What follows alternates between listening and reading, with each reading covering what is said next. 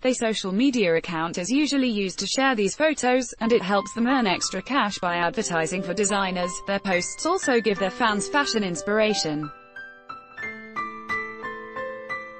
Nollywood actress and TV show host Kehinde Bankole recently shared cute pictures on Instagram of herself wearing denim on denim outfit. She accessorized the look with a red bag and red glasses. She also paired it with cute white sneakers. The dimpled actress looked chic in the photos. Meanwhile, shared the story of Nollywood actress. She said, "Civilization has its disadvantages and this is one of them.